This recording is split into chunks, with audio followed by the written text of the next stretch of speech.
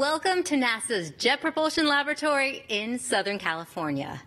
NASA's Perseverance rover is currently investigating a geologically rich area on Mars and has successfully acquired several rock samples. I'm Raquel Villanueva with the JPL Digital News and Media Office. I'll be your host today as we discuss the samples the rover has collected on the Red Planet. Our speakers today include Laurie Glaze, Director of NASA's Planetary Science Division, NASA headquarters. And here on stage, we have Ken Farley, Perseverance Project Scientist, Caltech in Pasadena, Sunanda Sharma, SHERLOC Instrument Scientist, JPL, Rick Welch, Perseverance Deputy Project Manager, JPL, and joining us virtually is David Shuster, Perseverance Return Sample Scientist, University of California, Berkeley. Now, we'll be taking questions after hearing from our speakers. If you're a member of the media on the phone line, press *1 to get put in the queue. And if you're watching on social media, use the hashtag AskNASA to ask a question. And we have members of the media in the audience today. Welcome. If you have a question you'd like to ask, raise your hand and we will bring a mic to you. Now, before we get started, we'd like to set the stage with some opening remarks. So please welcome JPL Director Laurie Leshin.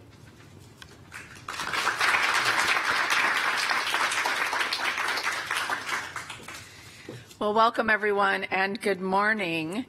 So just over 18 months ago, Perseverance landed on Mars in the middle of a global pandemic and caused us all to look to the sky and remember and reimagine what's possible. Now, over 550 sols, Martian days later, this amazing rover has collected a really tantalizing suite of rocks with extraordinary science potential and really whetting our appetite for what's next. And that's really what we're here to celebrate and talk about today. That does not just happen.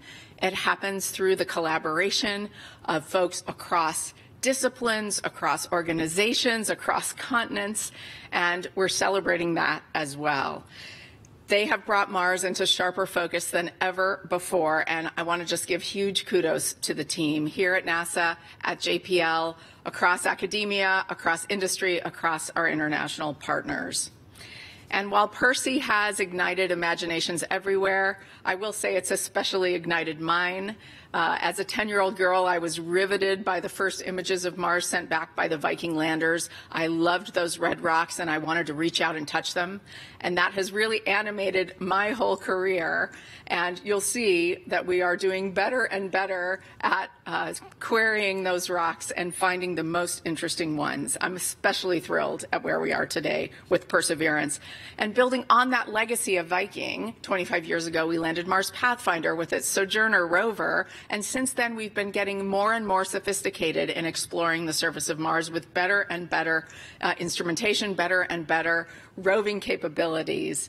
And we have been building towards what we're going to talk about today, collecting the most exciting suite of samples that we can manage. That has been building up over time for us to get to this point. We've been working towards that so that we can bring these rocks back to Earth, where we can query them in the most sophisticated laboratories that we have so that we can get at answering some of the biggest questions that we as scientists can ask.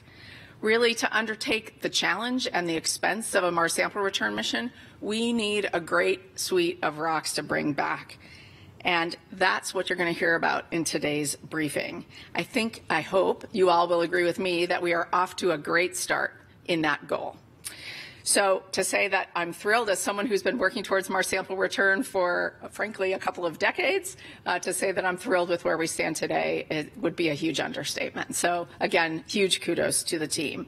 So onward Perseverance, onward Mars sample return, and thanks to all of you for joining us today to hear the exciting news from Mars. And now I'd love to hand off for a few words from the head of science at NASA, one of the greatest supporters of this mission and others, Thomas Zurbuchen. Hey, I'm Thomas Zurbuchen, the head of science at NASA, and I'm so excited, together with the Perseverance team, to really celebrate this huge achievement. We've been on the surface of Mars for over a year now, have collected 12 samples, and have learned a lot about this amazing region called Jezero Crater. I remember the first time I saw this, it was one of the target landing sites, and frankly, the most hazardous ones of all the sites. One that really required terrain relative navigation on the way in during the landing to absolutely work. Of course, all of that is history. We have landed successfully. That technology did work. And frankly, we landed a little bit off to the side because of that technology that saved us from being in a kind of doom field, which of course we don't want to be. That technology also got us to sit there and actually explore a region that has already been the subject of a number of publications. And with the samples that we're taking now in this more sedimentary area, we of course are right at the heart of what we wanted to do to start with. Look at areas where on Earth we would look at to actually see whether there's fossil life. I remember as a child playing in a place like this that used to be a coastal region elsewhere, now in the central part of Europe. So really excited for the results, and of course in my mind I'm also thinking of the international team that is going to bring those samples back to Earth with 2 missions in the late 20s. So in the early 30s, these amazing samples can be analyzed with the best labs available to humanity right here on Earth. Congratulations, Perseverance team. Thank you, Laurie and Thomas. We'll now hand it over to Ken. Thanks very much, Raquel and Laurie and Thomas. It's a pleasure to be here today and to have the opportunity to tell you about what we've been doing over about the last 5 months when we've been exploring a region that we call the Delta Front. If I can have that first image, I want to remind everybody that Perseverance is exploring Jezero Crater, and this crater held a lake about 3.5 billion years ago, a very large lake, about 40 kilometers across. And the evidence for that is very clear in this first image. On the west side of the image is the crater rim. This is about 1 kilometer high. And you can see that that crater rim is breached by a canyon. That canyon transported water into the lake, and it also transported sediment. And when that sediment was brought into the lake, hit the slack water of the lake, the sediment deposited and formed the delta, the feature that's labeled on this image. That's where we have been working recently. Jezero was selected for this mission because it meets several key mission goals. It allows us to explore an ancient habitable environment. It allows us to seek evidence of possible Martian life in rocks deposited at that time, about 3.5 billion years ago. And I want to emphasize, this mission is not looking for extant life, things that are alive today. Instead, we're looking into the very distant past when Mars's climate was very different than it is today, much more conducive to life. So we are looking for ancient life. And as you already heard from the previous speakers, we are preparing a diverse suite of samples for potential return to Earth by future missions. And I want to emphasize the idea of diversity. The objective of diversity is to allow these samples, when they come back, to be studied for a huge range of topics, not just astrobiology. There are a huge number of questions that can only be answered by samples that are brought back to Earth and investigated in terrestrial laboratories. So I'm happy to say that we have made excellent progress towards achieving the goals that I just laid out. We've also managed to piece together quite a detailed history of Jezero Crater, a history that is surprising. It's not exactly what we expected. The image that you see now also shows the route of the Perseverance rover in its 18 months on Mars, the white line. The region with the red star is where Perseverance is today. In the first year of the mission, we undertook what we called the crater floor campaign. That's on the southeast part of this traverse. This was exploring the crater floor, the rocks that are below the delta. And what we found is not what we expected to find. Many of us expected to find, out there in the middle of this crater that once held a lake, we expected to find sedimentary rocks deposited in that lake. And instead, what we found is igneous rocks, rocks that were crystallized from a melt. So that suggests a history that is more complicated than we expected. This crater not only held a lake at one point, but prior to that, likely prior to it, it also had active volcanism and possibly even a lava lake filling that crater. So there's some complexity there that we hadn't actually expected. And we acquired some excellent samples of those igneous rocks. And this is an example of why diversity is important. Those igneous rocks will tell us a lot about the early history of a rocky planet, Mars. And in addition, one of the key things that an igneous rock return to Earth will allow us to do is for the first time put a quantitative age on the surface of Mars. This is something that we just infer indirectly at present. So it'll be very important to get quantitative estimates of age on returned igneous rocks. After we finished the crater floor campaign, we drove very quickly in that arc around to where the rover is today at the delta front. If I could have the next slide, please. So the delta front is a scarp cliff about 40 meters high. You can see that we have driven back and forth studying this place. It's a really interesting place. And the reason it's interesting is that the delta is a place where the sedimentary layers deposited in that lake are exposed in cross-section.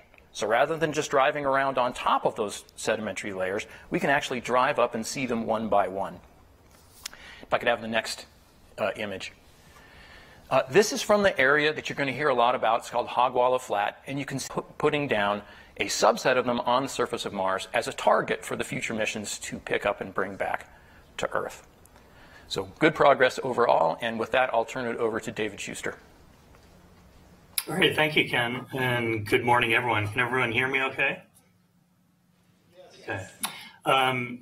Yeah, so as Ken mentioned, we've spent something in the order of 5 months exploring this delta front region. And you saw the rover traverse in that first map that he showed.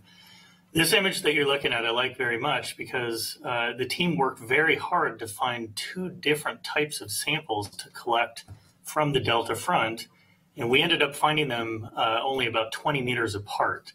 These 2 rocks, named Skinner Ridge on the right and Wildcat Ridge on the left, are very different.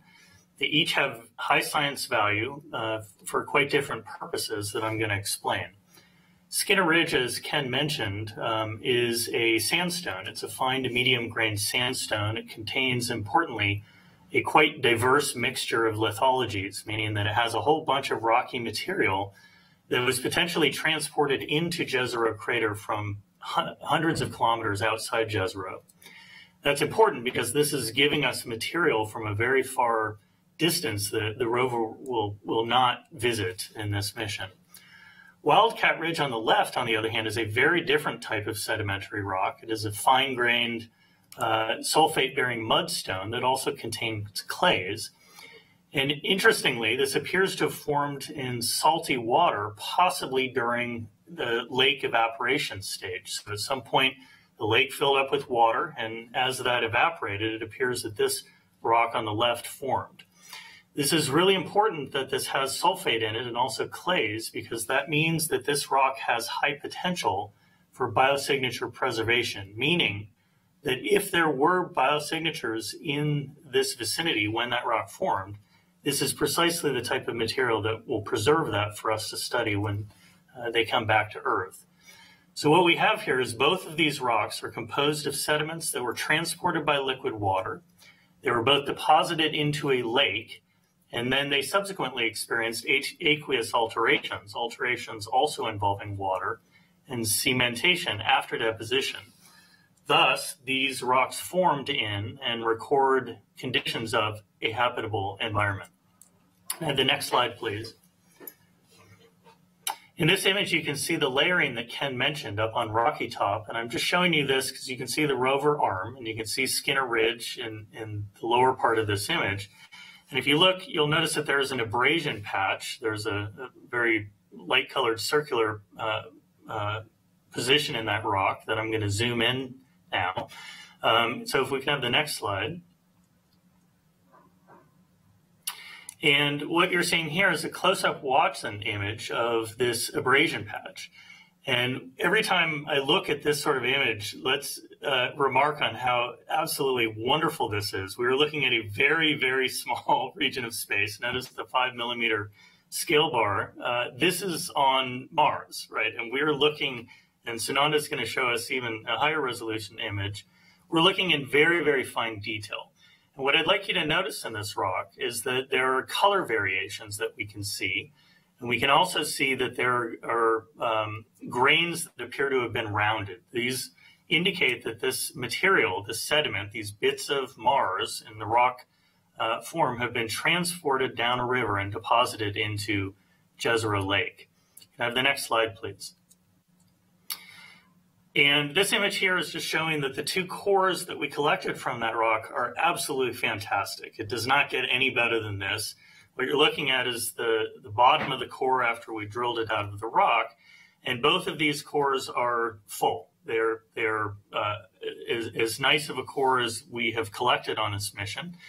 And importantly, these materials will enable all sorts of science to happen, as Ken mentioned, upon return to Earth in laboratories on Earth. And importantly, we can determine when each one of these little bits of rocky material crystallized in this rock. In addition to that, we can also determine when the cementation, when this rock was cemented together in principle. We can learn a lot about the chemistry of the fluids that transported this rock, things like the temperature of that cementation. So we can learn a lot about when this material was deposited. Can I have the next slide, please? So this is now showing an image of the Wildcat Ridge, the other sampling location. And what you see in this image are the abrasion, that circle on the right, that we'll hear more about from Sunanda in a minute, and those two core locations on the left. So once again, we had an absolutely successful coring at this rock. Can I have the next slide, please? And these are the two cores from this rock. Again, the cores are both full. These are essentially slam dunk in terms of coring these two very important rocks at the front of the delta. Can I have the next slide, please?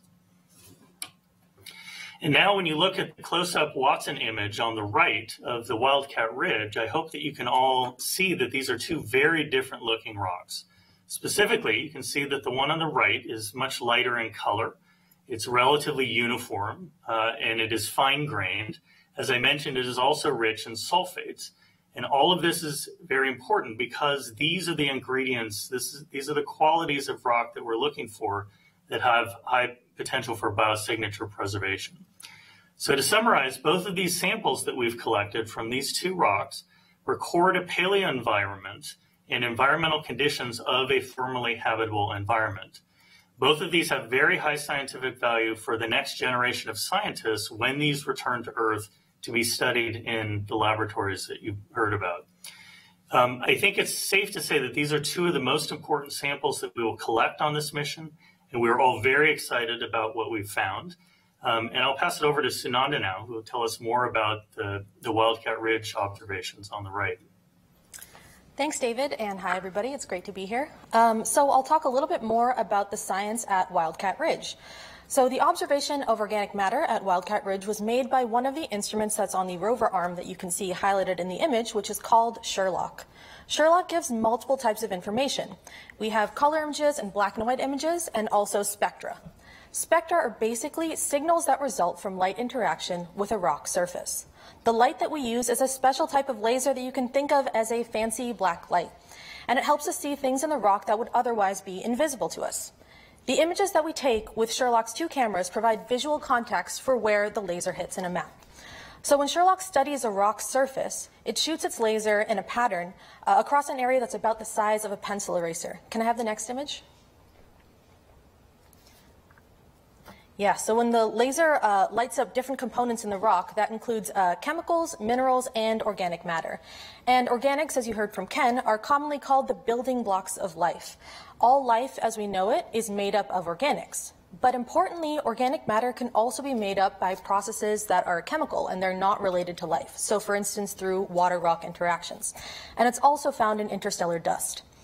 By putting together the image and the spectral information it collects, SHERLOC can map where organics and minerals are in a rock, which tells us more about how the organic matter was formed, transported, preserved, or concentrated. Organics tend to form clumps. We've seen this on Earth and in Martian meteorites, and unless you can map, you miss some of that key information. This is the first instrument of its kind that's operating on Mars, and it gives us very important information from rocks as they are found in place to support the selection of samples for the return to Earth. So can I have the next slide? Thank you. SHERLOC studied the abrasion patch on Wildcat Ridge on two different sols, or Martian days, Sol 505 and 513. We performed about 8 scans on the patch overall. The abrasion patch, as a reminder, is on the same rock of where we sample, but it's not the exact same spot. It is a good proxy, however, for what we are picking up in the rock core, and it gives sort of a preview of what might be observed when we bring those samples back to Earth. In Wildcat Ridge, we detected signals that we think are from a class of organic matter called aromatics, which are stable molecules that are made up of carbon and hydrogen and sometimes other elements with ring structures. These signals were present at nearly every single point in every scan. They are also some of the brightest that we've seen thus far on the mission, and they're about 7 times brighter than what we saw at Thornton Gap, which is an abrasion patch on Skinner Ridge.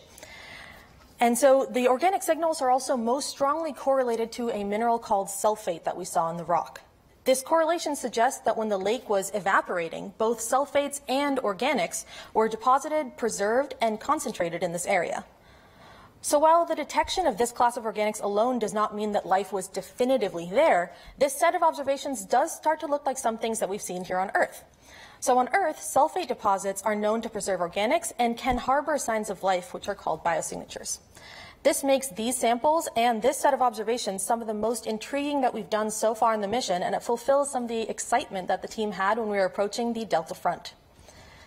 So when we put this finding into context of all the other observations we've done with SHERLOC so far, which is 13 other targets we've observed through the crater floor and in the delta, it's clear that we are uncovering a bigger story that's happening in Jezero Crater.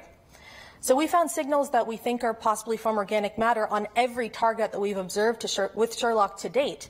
And this isn't really unexpected. It aligns with what we've learned from studies on Earth and Martian meteorites and from Mars research from our sibling rover Curiosity. However, it does say that organics seem to persist in the very harsh Martian surface environment, which is very exciting for us. And as we've made our way from the landing site to the Delta Front, SHERLOC has seen this particular signal associated with sulfates in a couple of other places. So at first we saw this at just a few points in a couple of scans in a couple of targets in the crater floor. And as we're moving into the delta, these sort of hints are becoming stronger and stronger, and to the point that now, as I've said on this rock, we're seeing it in every single point on every scan. And so, to put it simply, if this is a treasure hunt for potential signs of life on another planet, organic matter is a clue, and we're getting stronger and stronger clues as we're moving through our delta campaign. I personally find these results so moving because it feels like we're in the right place with the right tools at a very pivotal moment. Mars 2020 is giving us a better understanding than we've ever had of the Martian surface to select samples for return. And then Mars sample return stands maybe the best chance ever of answering a very profound question: are we alone in the universe? We are building on a legacy of interdisciplinary and multi-scale research that's been taking a progressively closer look at Mars. Our understanding of the planet bridges across scales, from the orbit all the way down to this view that you're seeing from SHERLOC, which is one of the closest we've ever had to a rock on the Martian surface.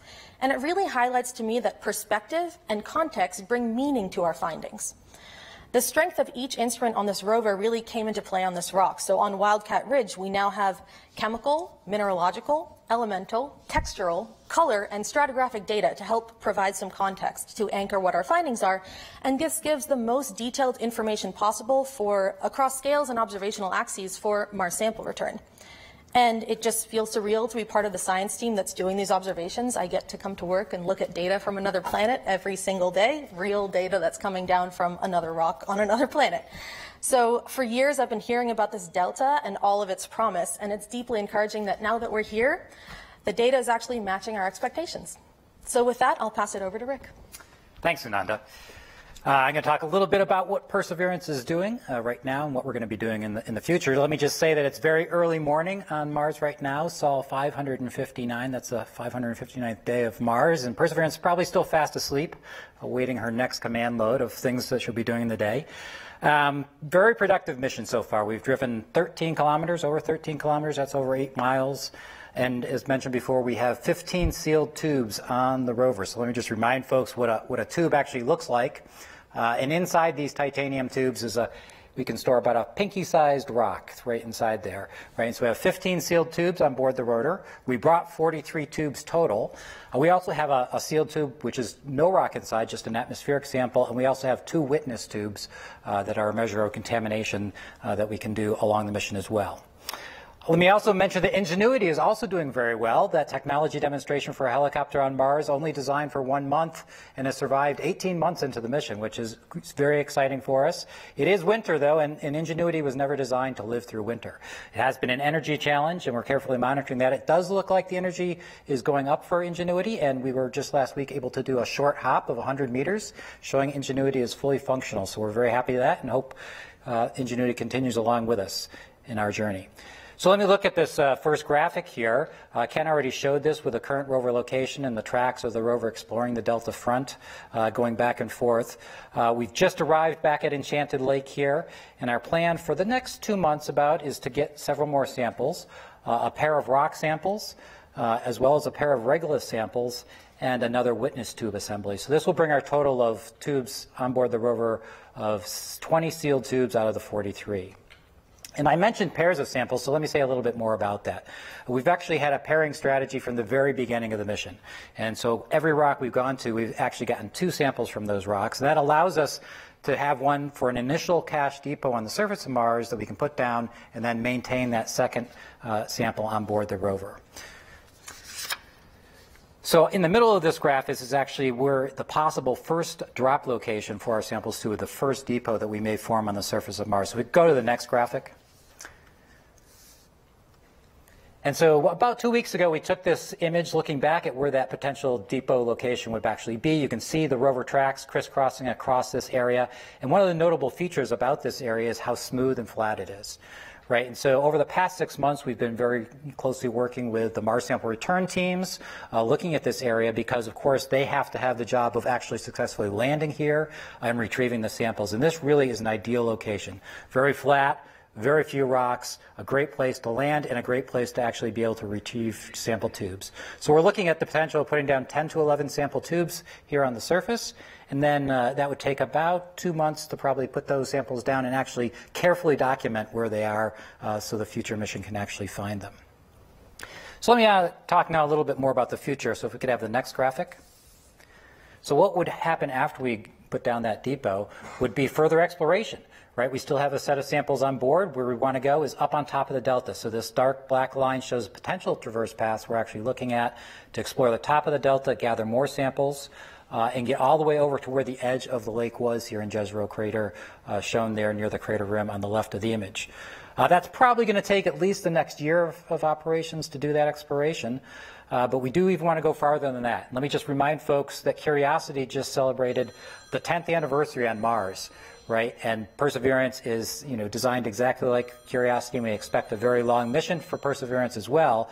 And so our long-term plan is to climb up the crater rim, to go beyond Jezero, and explore and sample the area beyond that, and to have the potential to actually rendezvous with the Mars sample return missions in the future and actually deliver all the samples we've acquired at that time. So a very exciting prospect for the future. And with that, let me turn it over to Laurie.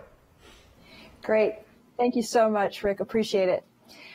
So just from everything we've heard here today and just the complete body of work that's been completed by this incredible Perseverance team to date tells me that we not only went to the right place, but we sent the right spacecraft with the right science instruments to explore this amazing ancient environment on Mars.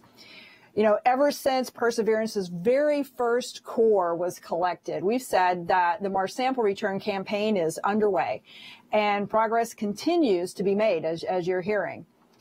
So the Mars sample return campaign, it could really revolutionize humanity's understanding of Mars, by returning these scientifically selected samples for study using the most sophisticated instruments from around the world.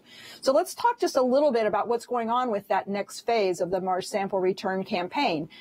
We've recently made some changes to the campaign design, and if I can get the first image there, you can see our Mars sample return family portrait.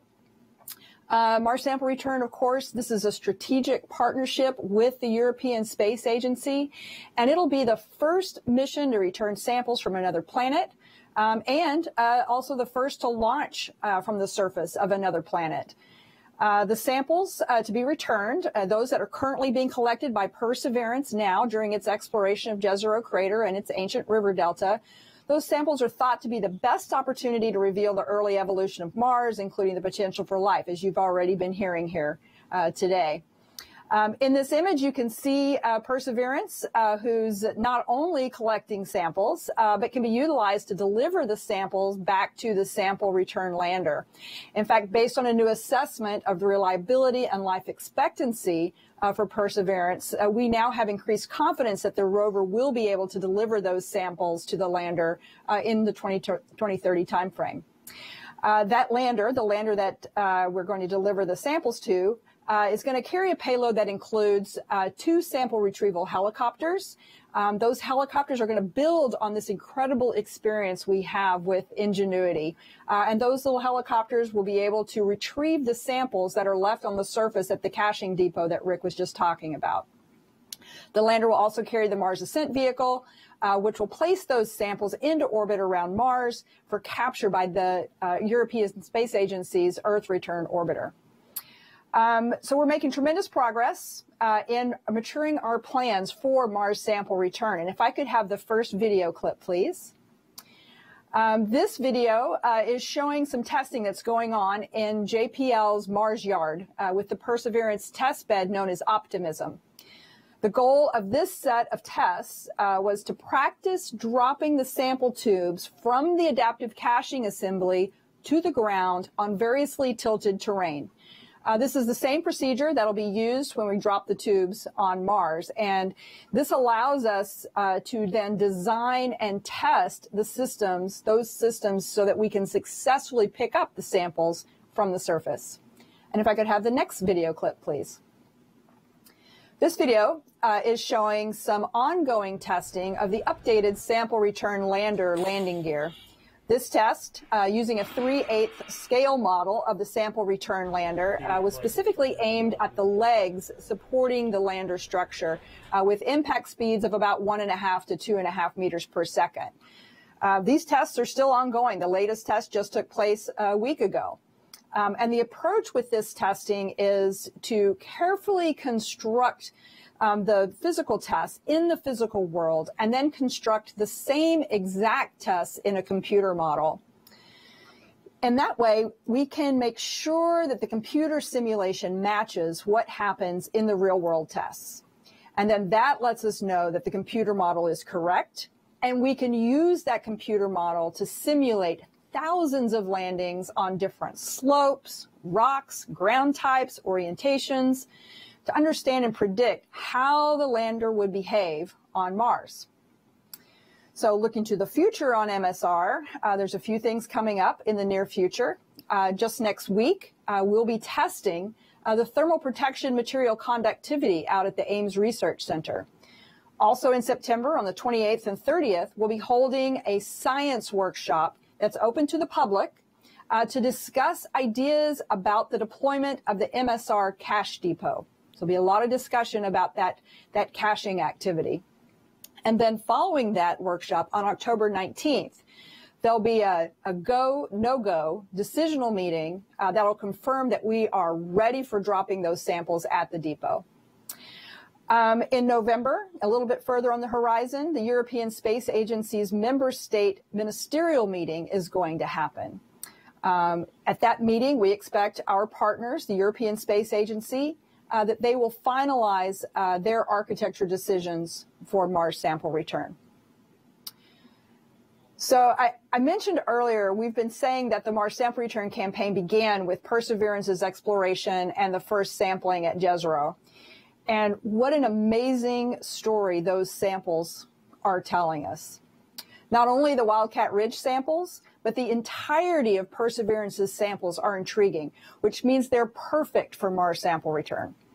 Perseverance collected both water-deposited rocks and igneous rocks, leading to a highly diverse sample suite. And that diversity is central to the objective of Mars sample return, because the more diverse the sample suite, the more diverse the science investigations the samples are going to support. So with that, I want to thank the entire Perseverance team for all of their hard work. And back to you, Raquel. Great. Thank you, Laurie. Now, it is now time for questions. if you're a member of the media on the phone lines and have a question, press *1 to get put in the queue. And if you're on social media, use the hashtag #AskNASA. But first, I'll take a look in the room and see if anyone has any questions. If you do, please raise your hand, and we will bring a mic over to you. Looks like I'll give some people a chance to get ready. Let's take it to the phone lines. We have Maria Koren with The Atlantic. Hi, Marina Koren with The Atlantic. For Ken, a question about finding more igneous rock than you expected.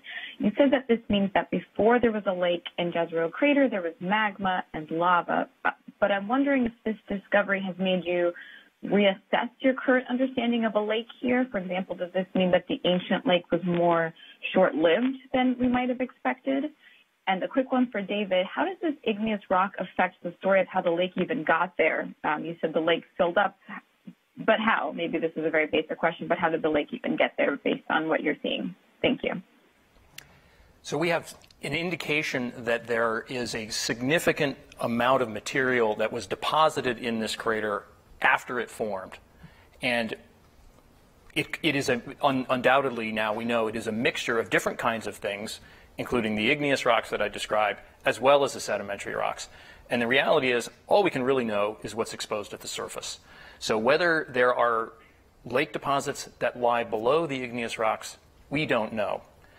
The question of how long the lake was present, this is an important question, and it is very difficult to determine that with the rover. This is the kind of thing that we are hoping to do with the return samples. So it doesn't make us doubt the existence of the lake, but I'll let David address that question.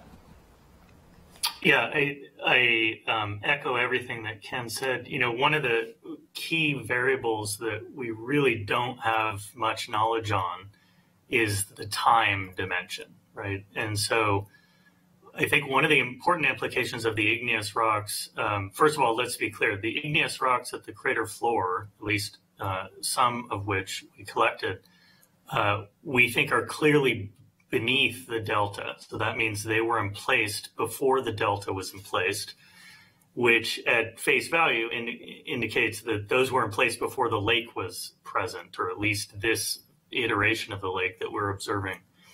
And so the key variable there that we really don't know is how much time we're looking at. For all we know, there could be hundreds of millions of years or more between when those igneous rocks were emplaced and then when the delta was emplaced on top of it. So I think to answer your question, if I understood it correctly, is it really doesn't have much bearing so much on how the lake formed, but it will have very important implications that, as Ken said, we will be able to quantify when these samples come back to Earth about when the lake was there, and then ultimately that will help inform our understanding of how long the lake was there, how many times the lake filled up, for example. Hopefully that answers your question. Right, thank you. We'll now move on to the second caller, which is Bill Harwood with CBS News.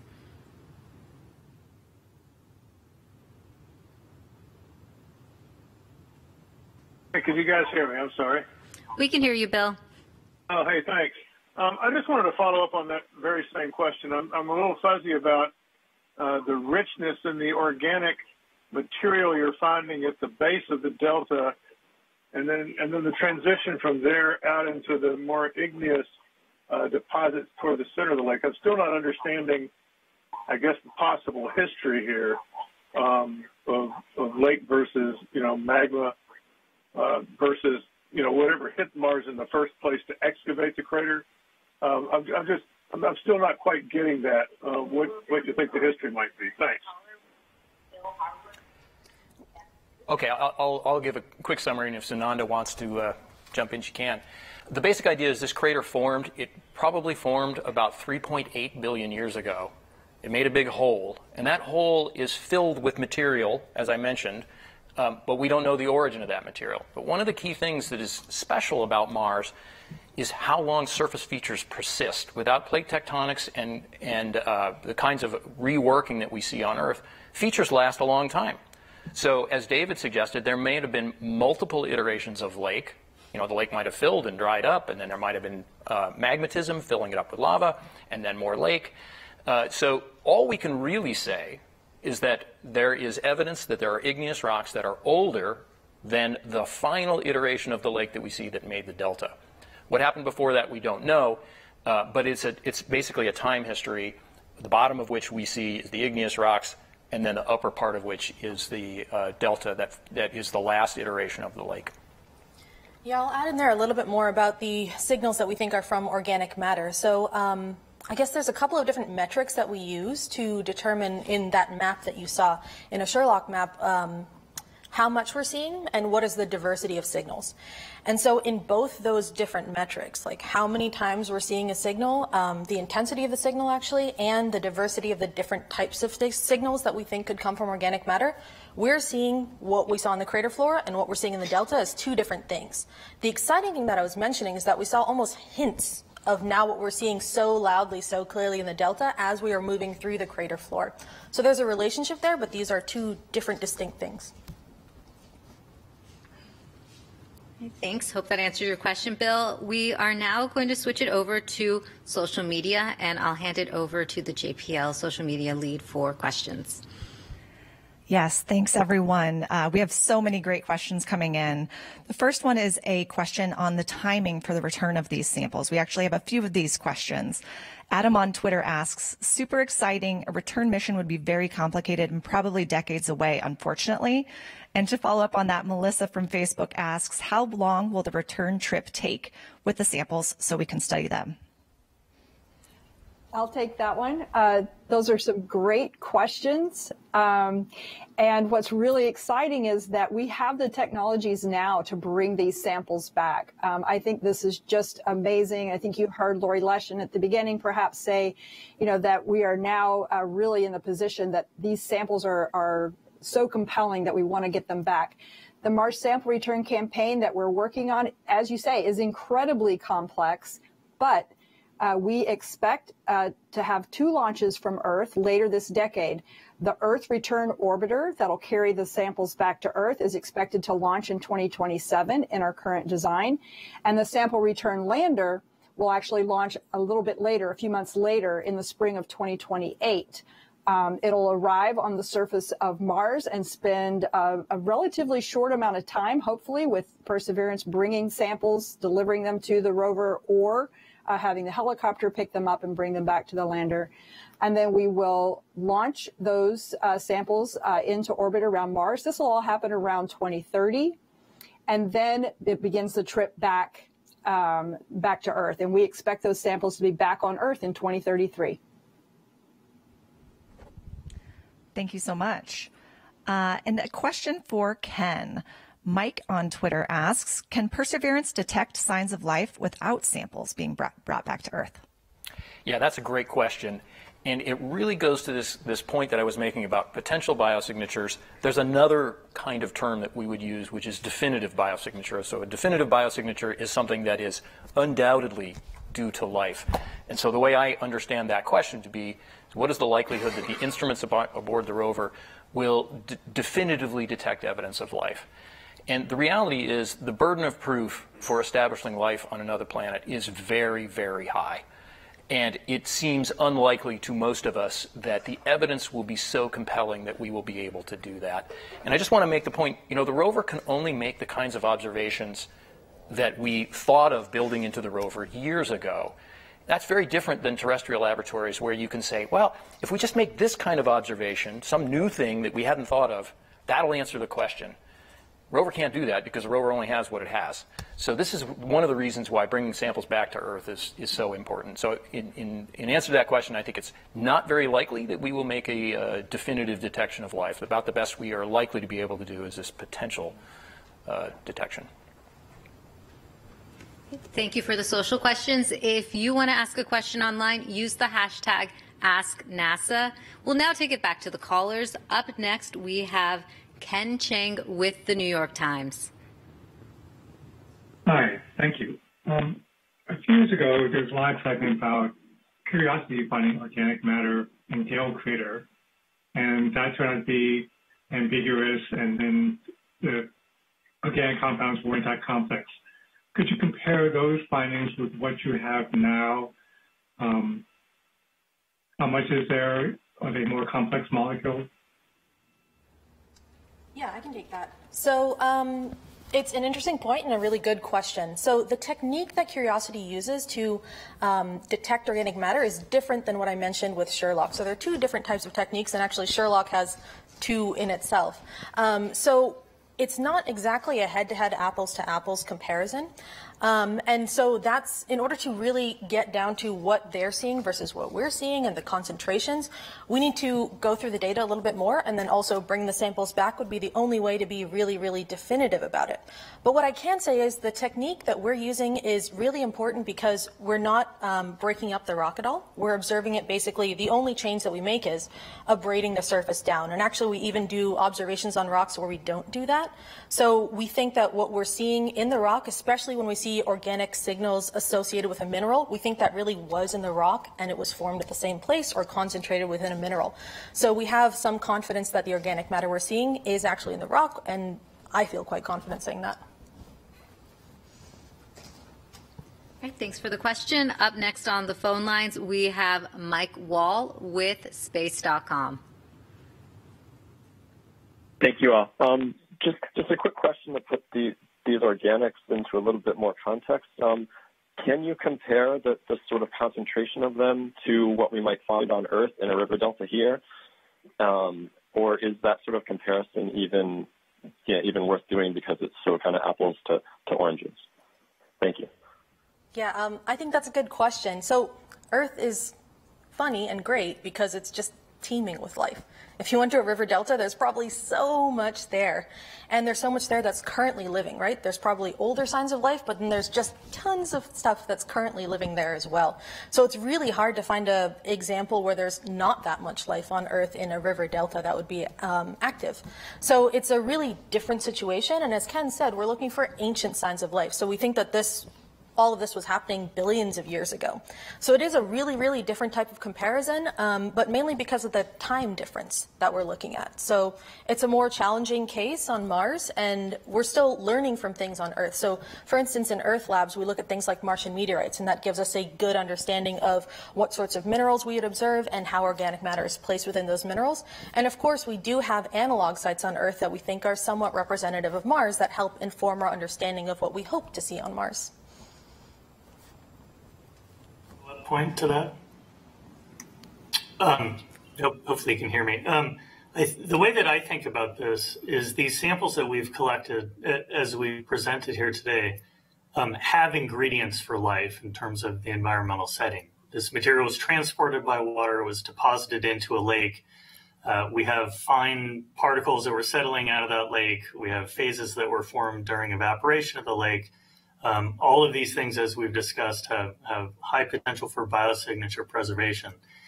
If these conditions existed, I think, pretty much anywhere on Earth at any point in time over the last, let's call it 3.5 billion years, I think it's safe to say, or at least assume, that biology would have done its thing and left its mark in these rocks for us to observe. And so that's really why we're so excited to be able to address these questions upon returning these samples to laboratories here on Earth. We have all of the right ingredients here. Great, we could hear you, David. And the next caller is John Amos from the BBC. Hi there, thanks for doing this. Can I just talk about your future drive? There was a lot of discussion before we landed about the bathtub ring, which from memory was on the northern side of the delta. We don't appear to be going anywhere near that. Why is that? I'm not sure we can pull up the last image that Rick showed, which showed the traverse. But I think the question has to do with the area that we call the marginal units, the units on the margin of the crater. The route does traverse across that. It's not on the northern side. It's more on the northwestern side. Yeah, there we go. So the area where you see the direct east to west traverse, that is across the units that could conceivably have been an ancient shoreline. There are alternative explanations as well. And so the plan is that we will, as Rick said, we will explore the top of the delta, probably take us about the next year, and then we'll do that westbound traverse across the units at the margin of the crater. So we're still intending to get there. It's just going to be about another year. Thank you. And up next on the phone lines, we have Alex Whitsey with Nature. Hi, thanks. My question is for David Shuster. I wanted to ask if you could talk a little bit about the types of studies that you could do, especially on these fine-grained sedimentary rocks with organics. When we get them back on Earth, what are some examples of the types of analyses you would want to run on these rocks first thing to see what the organics really mean? Yeah, this question is one that many of us think about quite a bit.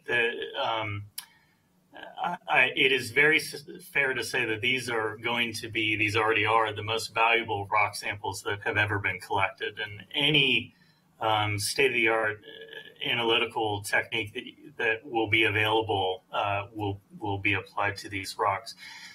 In terms of your question about the organics, one of the most important things that we can do is look at a very fine scale, at a much finer scale than we're able to with the rover. So, for example, we could look with various in situ measurements to look at the micron scale, where and what type of organics are seen, what minerals are they associated with.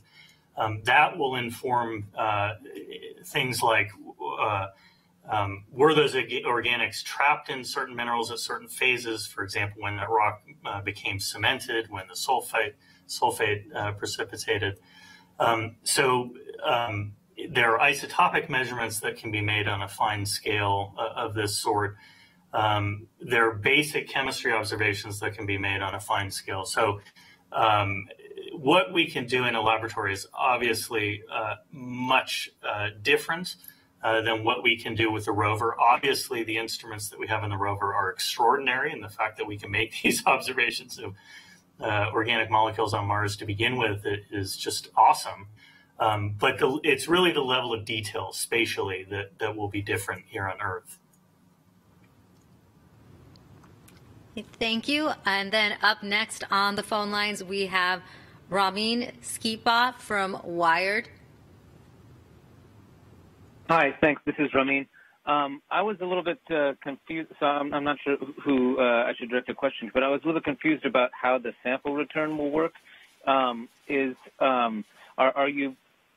the plan to have a cache of samples on a flat area that will be retrieved, and Perseverance also deliver samples? Like, are both of those things happening, or are you exploring both and to see what is more feasible, or what exactly?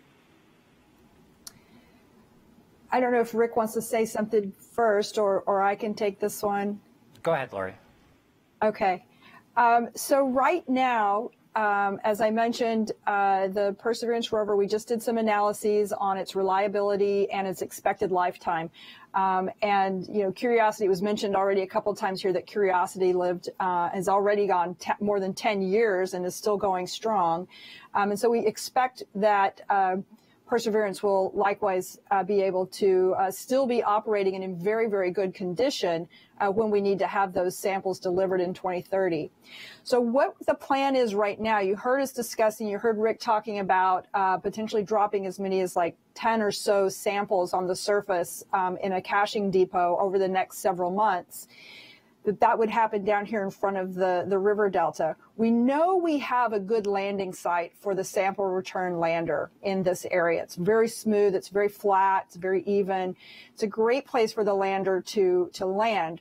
And so kind of as a backup plan, we want to make sure that we're leaving some samples here that we know for sure, you know, if anything happens in the future that would preclude us from being able to get the samples back using Perseverance, we've got this backup cache depot on the surface. And so we're as we're designing the lander, we're including the helicopters, again, as kind of this part of this backup plan, that if we end up landing in a place where we need to pick up samples from the surface from the cache depot, we'll have those 2 helicopters. I believe each of them can carry back as many as like 15 tubes. So we'd have more than we need for this particular cache depot. But that's kind of the backup plan. the main plan is that Perseverance will still be going strong. It may, as you heard from Rick, it may be outside the crater. It may extend out and go start exploring outside of Jezero Crater. And, you know, if we can find a good place for the lander to land up there, we'll be looking, of course, and hopefully Perseverance still going strong. Then we can land the sample return lander near Perseverance, and Perseverance can just drive over and drop off the samples there at the lander, not just the duplicates of the ones that'll be at the cache depot, but all of the extra samples, the additional samples that we intend to keep collecting as we continue our exploration. So that's the baseline plan, that we would be able to use Perseverance and that we would drop the lander, you know, deliver the lander somewhere near Perseverance so that we can use Perseverance. But again, if something else were to happen along the way and for some reason we thought Perseverance perhaps was not going to be able to deliver those samples, we might consider a second caching depot at another location. But that's a decision for much further down the line. Right now, as I said, Perseverance is our prime option, and the helicopters at this cache depot we're talking about near the Delta front is our backup option. Okay, thank you. Mm-hmm. Great, thanks. Up next, we have Jim Siegel on the call with NASATech.net. Hi, everybody, and thank you for taking my question. With respect to the Earth return mission, is the plan to have the SLS launch either from Earth or from the Moon to get to Mars, or would this be some other private company, for example, SpaceX with their Starship? Has that been discussed at all, and where does that stand? Thank you. Yeah, I'll take that one as well. So we have within NASA, we have a launch service provider contract that we will use, and we'll solicit an appropriate launch vehicle when the time comes for launching the sample return lander. So that hasn't been decided just yet, but we do not need a capability as big as SLS or even as big as Starship. So the spacecraft that we're going to fly there can be launched on existing capabilities. And so we will run that competition like we always do for every interplanetary mission. We compete those, and then we'll select the best launch vehicle and launch provider through that process. And it'll launch from Earth, and it'll launch just as our normal interplanetary missions launch from Earth. Okay, thank you. Mm-hmm. And now on the phone lines, we have Matt Kaplan with Planetary Radio. Hi, everyone. Congratulations on the collection of these very exciting samples. Part of my question's already been answered, but I'm still curious. As we wait for them to return to Earth, do you ever wish, and I'm certainly not suggesting this would be possible, that Curiosity could drive over to Jezero and add its capabilities? I imagine that has to run through some of your minds. Do you want to go for it? Yeah, if only rovers could drive that far. Yeah, well, I guess the one thing that I would pick up on is something that Sunanda said, and I'll just say it a little bit differently. You have two very different kinds of capabilities for characterizing both the chemical composition and the organic composition in the rocks. There's the SHERLOC instrument, which makes a map. It is not as sensitive as the SAM instrument on Curiosity. It's a wonderful combination that you could bring together where the SHERLOC instrument could provide spatial resolution and really detailed mapping, and then we could take advantage of the kinds of capabilities that exist on SAM to penetrate deeper and get not only lower detection limits for certain kinds of molecules, but we could actually learn a little bit more about which molecules are present. So that's the thing that I would do if I could bring the two rovers together. Yeah, I completely agree. That would be what I would want to do as well, so we could get a couple of different views, because that's what I would do on Earth. When we bring these samples back to Earth, if and when that happens, That's what I would do. I would put together the capabilities that Sam has on Curiosity and the things that we could do with SHERLOC, but at much higher spatial resolution, as David was saying, and figure out what's going on in these rocks. So that would be my top dream too. Rover friends. Now, up next, we have Marcia Smith with Space Policy Online. Thanks so much for taking my question. I think it's to Rick Welch, but maybe also to Laurie Glaze, and it's about Ingenuity and its relationship to the helicopters that will be on the sample return mission. So, Rick, you said that you hadn't expected Ingenuity to be able to last through the winter. So what is your projection now for how long it's going to last? And what is the difference between Ingenuity and the sample return versions of it? Does it need to be structurally more capable? I mean, if you just put a hook on Ingenuity as it is now, could it lift up 15 sample tubes? I'm just not sure how much of a technological leap it's going to be to take Ingenuity and turn it into something that can lift sample tubes. Yeah, that's a great question, and Laurie, you can certainly jump in here, but I'll start out, right? One of the great things about having done this technology demonstration is now we have information of how the helicopter really behaves on Mars, right? So we actually know the flight performance, we know the margins, how much it can carry, and that allows us to actually know that we can pick up a full sample tube and actually be able to transport that the 100 of meters between the depot back to the lander, and do it one at a time would be the plan to do that. And so the idea is to leverage the Ingenuity design as much as possible, right, because it's the proven design. And we think we can do that. So we really don't think there's a lot of new technology here. The helicopter does have to have one little sort of new feature. It has to be able to sort of scoot around to get close to the tube. And so we are looking at putting small wheels on the bottom of the legs of the helicopter. It's going to be able to land very close to the tubes, but still need to do that final maneuvering to be able to pick them up. Yeah, and I think Rick covered most of that. It'll need to have the wheels so that it can maneuver close enough to the samples to allow it to pick up. And it'll have to carry, as you said, a little grapple hook that'll allow it to pick up the grapple that's on the end of each of those sample tubes and carry them back, as he said, one at a time. The helicopter design that we're considering right now really is just only slightly larger than the Ingenuity. And when I say larger, I mean a little more mass, because you do have to carry the wheeled system and the grapple. But the mass is really just a very tiny increment more than Ingenuity. We definitely want to build and take advantage of the technologies that we used on Ingenuity. It was a technology demo and yet has been fantastic. So we don't want to change any of that. We want to use what's worked on Ingenuity. Thank you. And we have been getting your questions coming in on social. I'll now hand it over to our JPL social lead for your questions. All right. Anytime we talk about Mars sample return, we always get lots of questions about the safety of bringing samples back to Earth. Laurie, could you talk about how NASA approaches and thinks about planetary protection, especially when considering bringing samples like these back to our planet? Yeah, and that is a really, really important question, and we want to keep talking about it and talking with the public and getting the public's questions on this. So the first thing I really want to do is stress that right now, the conditions on Mars are really not conducive to life.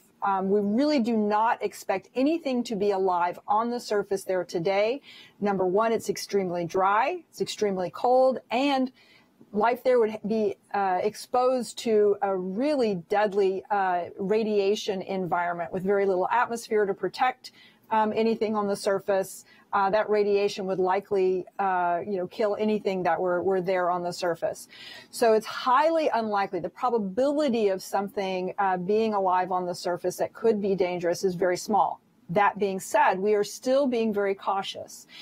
We are making sure that when the samples are launched into orbit and then transferred and captured into this capture and containment system on the Earth return orbiter, there's multiple layers of seals in there, so that we've done something we call breaking the chain, so that there's no chance of any of the Mars material actually getting outside of that Earth return system and coming into the Earth's atmosphere. All of the Mars material will be contained inside of that Earth return system.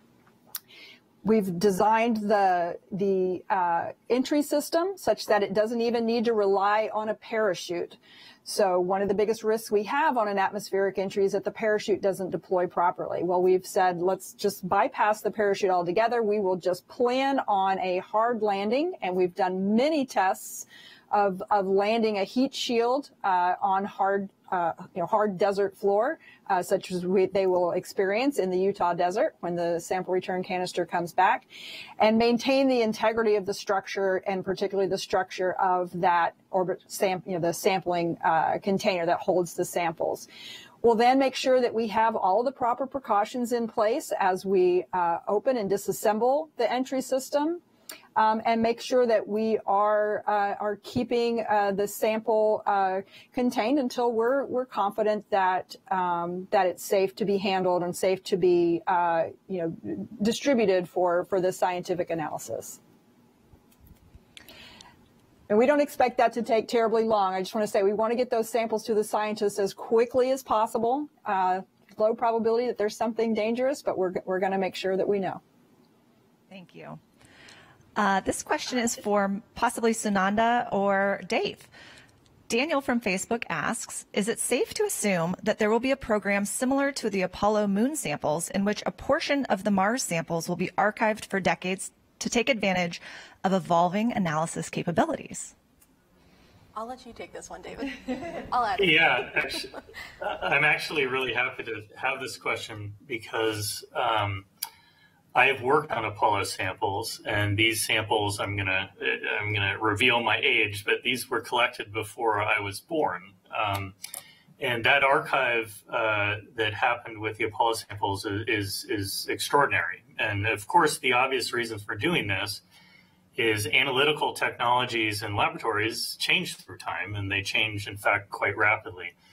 That said, as you heard today, and I hope you all appreciate, the size of these samples is very, very small relative to the Apollo samples that we collected. But almost certainly, I should have started by saying I don't know the details, but almost certainly some portion of these samples will be archived in a similar manner. Laurie, you may have something more to say about that. I am certain people are thinking this through very carefully, but I will say it's obviously going to be pretty complicated to figure out who gets to measure what on which sample. It will be, but we have processes in place for doing that, particularly through the Apollo sample programs. We have ways to do that allocation. We're also, of course, working extremely closely with the European Space Agency. We are partners on this Mars sample return mission. And so the one thing that we are planning to do, which is a little different from normal, is that this will be a jointly owned sample, both Europe and the U.S. These are our samples. It will be a collection that is for everyone, and we will probably curate it in different places, but we'll have the process for allocating those. And absolutely, there are plans to preserve significant fractions of the samples for future. That's, as you said, that is the incredible value of these sample return programs that we have, is that we can save large fractions of the sample, as you say, for future analytical capabilities, for new hypotheses to be tested in the future that we don't even know to test yet. And we've seen that demonstrated with the lunar samples, with the most recent samples that were opened, almost 50 years after they were collected, still in their pristine sealed sample tubes. Fantastic opportunity to test new hypotheses and allow the new generations of scientists to look at those samples. Sunanda, did you have anything you'd like to add? No, I just want to agree with that. I just wanted to bring up one point from studies on Martian meteorites. Some of those, for instance, those give us an idea of what Mars is made up of, and those have been studied for decades. Like, I studied one last week, and that's been studied for a really long time, and we have newer capabilities in the lab, as Dave was mentioning, that we didn't have when they were first discovered. So it's a really great opportunity for science to develop, and I think getting new samples will really spur the development of new technology. So I'm excited to see that happen. Thank you. And we have lots of questions still coming in. Let's go back to the phone lines. We have Marina Koren with The Atlantic. Hi, Marina with The Atlantic again. I am looking at the names of each sample, and I'm wondering what naming conventions you're using, specifically Hazeltop and Bearwalla, which I believe you said are the samples that you're most excited about. And perhaps if they contain what you're hoping they contain, these names might become more famous in coming years. So I'm curious how you've come up with all of these. Thanks. Yeah, I'll answer that.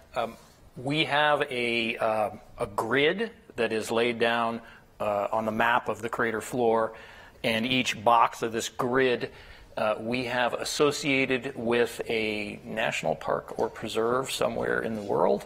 And so we take the names off of a map of that national park or preserve and assign it to the targets. And so we do that with lots of different targets. So you heard us use lots of different names, not just Berry Hollow and Skyland. We have all of these names are pulled off of the map, and the map that we are pulling names off of that you've just been hearing about is Shenandoah National Park in the eastern United States.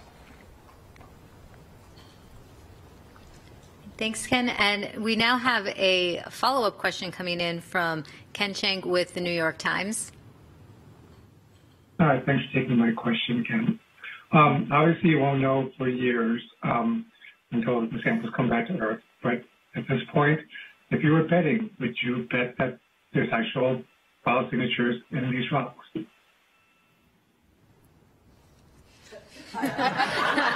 Let's just say we are not going to bet. Yeah. We're going to decline. We're going to look at the data. All right, and let's take it back to the phone lines. Next up, we have Ken Kramer with Space Up Close. Hi, thank you for taking my question, and good luck congratulations on everything you've done so far. I'm wondering about why do you think that these samples are aromatics, the organics? Why do you think they're aromatics? And do you see any evidence for any functional groups like amines, halogens, hydroxyls, anything like that? Thank you. Yeah, that's a really good question. So I'll first start by giving a little more information about SHERLOC. So SHERLOC doesn't see all organics equally.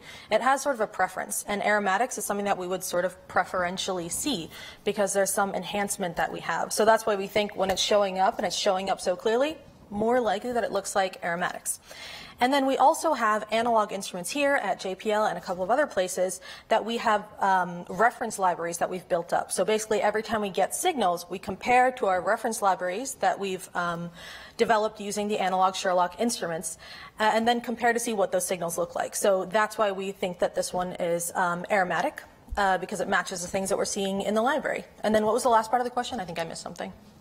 Any functional groups like amines, halogens, hydroxyls, what are on these aromatics, if you might know? I don't think the data can tell us that yet. I think we gotta get those back and find more information about it because the data from the surface will only tell us so much. All right, thank you. Well, that is all the time we have for questions today. Thank you so much to our speakers, and thank you for your questions. If you have additional questions, please contact the media line at 818-354-5011 if you have any follow-ups. And for more information on the mission, visit nasa.gov/perseverance and mars.nasa.gov/perseverance. And we've got a new feature on the Perseverance site where you can do a deeper dive on the samples we've collected. So check out mars.nasa.gov/mars-rocks-samples. And don't forget to follow us on social media at NASA Persevere. Thank you for watching.